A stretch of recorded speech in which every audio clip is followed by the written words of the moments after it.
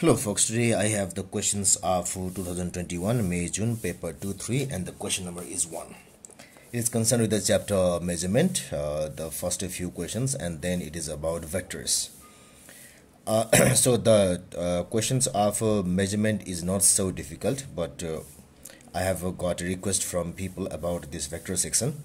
So let's just skim through the unit measurement or unit type. It says 1a, a property of a vector quantity that is not a property of a scalar quantity is direction. Yes, of course. For example, vector has the direction but speed does not. State two other scalar quantities and two other vector quantities. So we have to name some scalar quantities there: length, mass, time, etc. Vector quantities, force, acceleration, and so on. So state two properties that are possessed by both vector and scalar and vector physical quantities. So these two encompass most of the physical quantities, and of course they should have a value which we often call as a magnitude. They should have a magnitude, and then they should have units. So they should be expressed in some standard form which we call as units. Then comes the main vector section. A ship at sea is traveling with a velocity of 13 meters per second in a direction 35 degree east of north. So north is this, east of north is this. So 35 degree. In still water, as shown in figure 1.1. Determine the magnitudes of the components of the velocity of the ship in the northwise component and the east direction. So we have to find the component in the north and east direction. So for the north, I don't need to draw arrows, but here I do need to draw like this. So for the north, where there is the angle given, the component should be equal to, so the velocity to the north should be equal to this 13 into cos of 35 degree should be, and the velocity towards the east should be equal to this velocity into sine of 35 degree. Because we have to realize that the component where the angle is will be cosine, and where there's not angle will be the sine. So it will be so it is a 13 into a cos of 35 bracket close will be equal to, so this is 10 point, so it is 10.6489 and something. So this will be most closely will be equal to 10.6 when I round it off to 3 significant figures. So if I do it in 2 significant figures, it will be 11.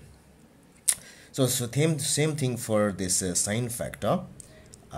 So it should be, so if I do sine factor, it will be equal to 7.4565 and so on. So it should be equal to 7 point, so this becomes 6, and this will be 7.55 meter per second and meter per second. So north component is 10.6 meter per second, and east component is 7.5 meter per second. Now in the next page we have the ship now experiences a tidal current. The tidal current. So I like to fold this thing and show it here.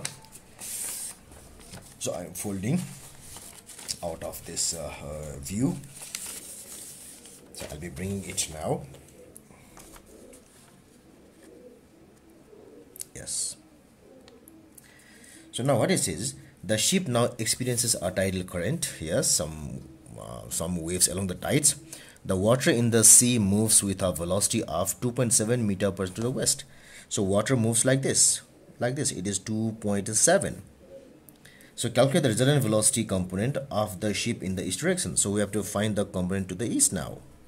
So initially this velocity was 7.5, and now it is 2.7. So the resultant in the east is, so V resultant towards the east is equal to the 7.5, which is just calculated, minus it is 2.7. So this will be equal to 0.5 minus 2.7. So sum of You people will be criticizing me for using a calculator. Yes, I do need calculator for these things. My habit is very much spoiled. So this is 4.8 meter per second.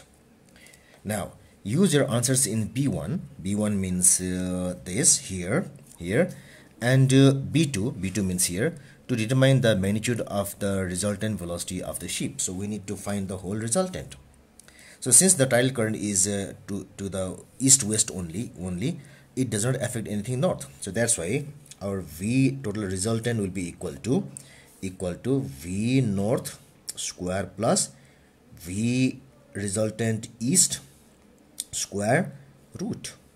So equal to V north should be equal to 10.6 squared plus 4.8 squared. So it should be equal to, so now it should be equal to 10.6 squared plus 4.8 squared equal to, and this when taken root will be equal to 11.63 something, so equal to 11.636 and so on meter per second equal to 11.6. I'll write it as 11.6.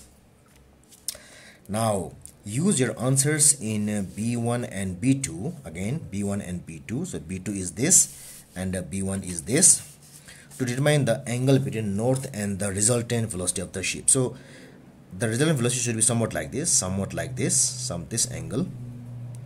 So I need to find this angle, this alpha angle. So this alpha angle should be equal to this component by this component. So this by this. So I must have alpha is equal to tan inverse of this velocity. So this velocity is V resultant east, which is 4.8. So it is like this, V resultant then east by we have got V north. So equal to tan inverse, it is 4.8 divided the V north component was 10.6 which we used here, 10.6 equal to, so I must have a shift tan 4.8 divided 10.6 equal, so it's equal to 24.36, and this becomes simply, if I do like this, it is 24.4 degrees. So the answer is 24.4 degrees. Degrees is written here, so I should not be writing this. So this is the complete answer to this question.